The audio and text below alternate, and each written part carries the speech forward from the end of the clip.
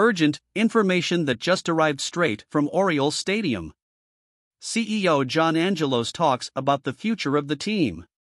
We are following the whole process, and if you want to know everything firsthand, subscribe to the channel so you don't miss out on new information. The Baltimore Orioles were one of the good surprises of the 2022 MLB season, but the team's president and CEO doesn't seem necessarily optimistic about sustainability. He made a curious comment about the team's success. Orioles CEO John Angelos said Sunday that it's possible the team's payroll will exceed $100 million eventually, but that won't be the case in 2023.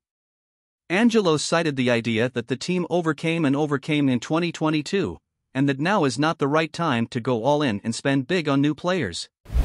Leave your like on this channel so you don't miss the latest news from our Orioles. Baltimore is coming off an 83-79 season built in part on a dominant bullpen and the arrival of young prospects like Adley Rutschman. Despite this, the team kept its payroll close to $50 million for the 2023 campaign, the second fewest in all of baseball. And Orioles fans, what do you think of the CEO's statements?